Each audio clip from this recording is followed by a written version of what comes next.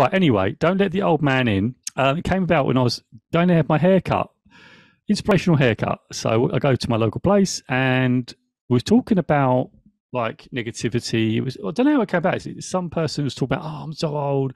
And then I'm sure I can mention his name because I'm going to give him a bit of a shout out. It's Olly's barber, local to me. His name's Ian. And he said, Why is I it got called told, Ollie? yeah, his name's Ollie. It's Ian, but it's Ollie's barber, yeah. Oh, right, Because okay. he named it after his lad, his family.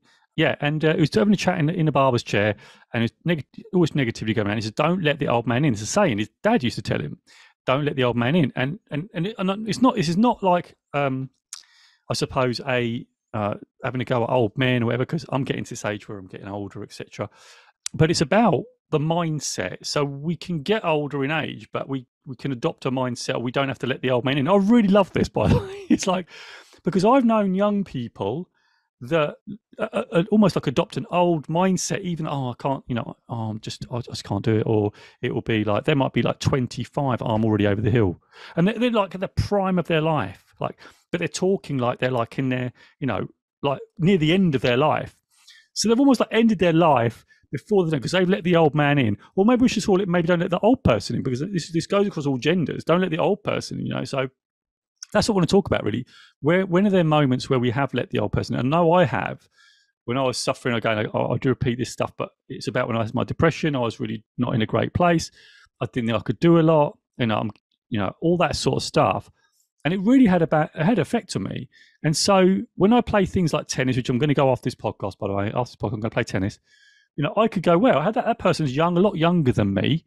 Well, I'm never going to have a chance. But the fact is, I've played someone who's in their 20s and I beat them at singles tennis. So it's all about, it's not all about, it is about mindset. But if I'd gone, this player's well too young, is going to run around the corner and beat me, then I'd probably just sabotage myself and lose the game.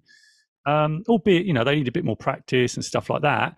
They will do it physically after a bit of time. But the fact that I could adopt that mindset of going, look, I can win this, and I feel that whole thing of not letting the old man in and that feeling that I can do this. And I'm not talking about like, if I was a basketball player, I'm going to be like Michael Jordan, dunk a basket, and because I can't do that, there's got to be there'll be a limitation, like a physical one.